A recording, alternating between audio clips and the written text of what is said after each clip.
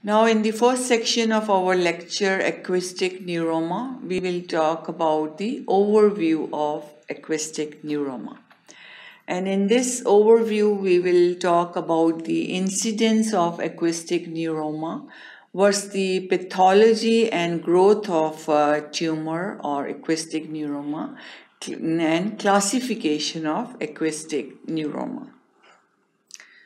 So, acoustic neuroma is also known as vestibular schwannoma. It develops from the Schwann cells. Schwann cells are the cells which covers the nerves.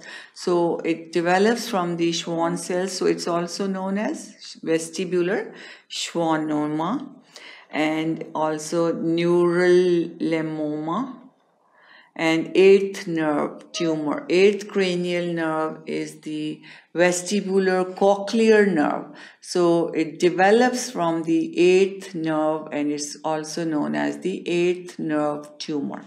If you see in this diagram, this is the acoustic neuroma, and then we have the cochlear nerve and the vestibular nerve, and the vestibular cochlear nerve is the eighth cranial nerve. So acoustic neuroma, also known as schwannoma, neural lemoma, and eighth nerve tumor. And this is the site for the development of acoustic neuroma close to the cochlear and vestibular nerve. The incidence of acoustic neuroma is 80% of acoustic neuroma develop or present in the cerebellopontine angle. Cerebellopontine angle is this area, cerebellum and then pontine angle here. 80% are cerebellopontine. And then 10% are about all of the brain tumor, different parts of the brain are affected. And 80% are in the cerebellopontine region.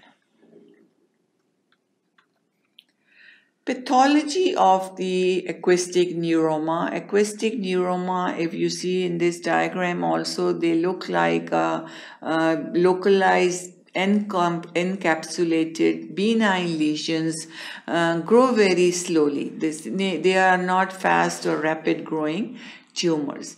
So benign is localized. They do not metastasize to the distant areas. They are encapsulated. They are present in the capsule. Very slow growing tumor of eighth cranial nerve, which is the vestibulocochlear nerve.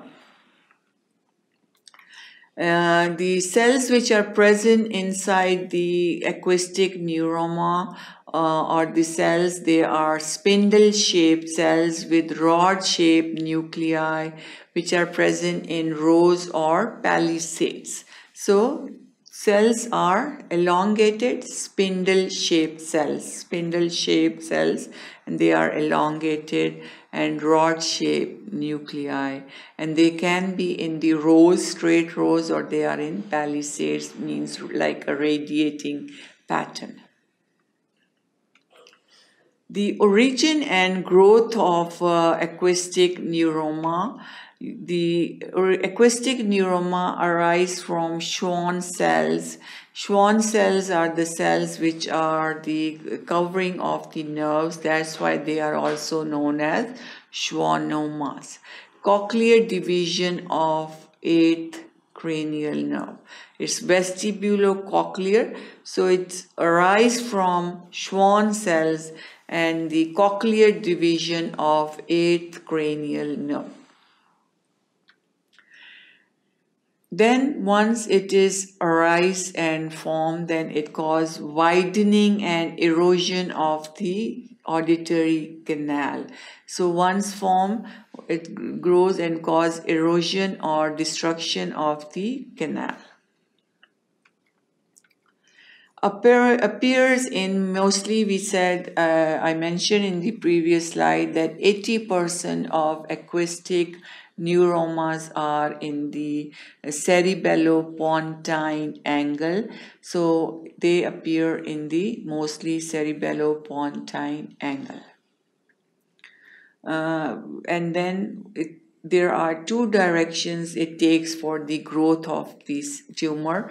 It can grow anterosuperiorly upward, and then it grows downward inferiorly, and depending on the growth, which direction it's growing, the effects it produces, they depend on the direction of the growth of the tumor. If it grows anterosuperiorly, it involves fifth nerve. If it grows inferiorly, it involves the ninth, 10th, 11th cranial nerve. So depending on the direction of the growth, if it grows superiorly, it affects mainly the fifth cranial nerve.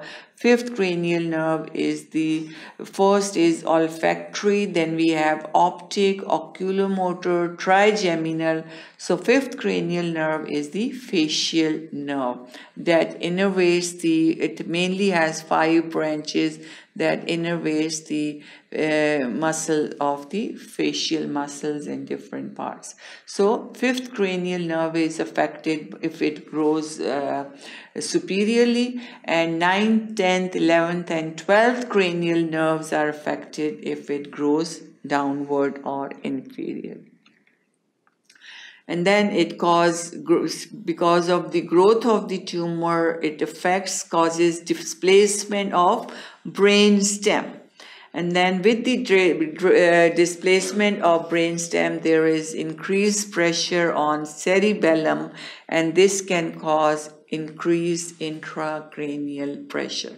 So all these are the effects of the growth of the tumor. As the tumor grows, even it's very slow progressing, but ultimately growth of the tumor cause displacement of the brainstem, increases pressure in the cerebellum and increase intracranial pressure, and all the symptoms that later on develop are due to increased intracranial pressure as a result of the growth of the tumor.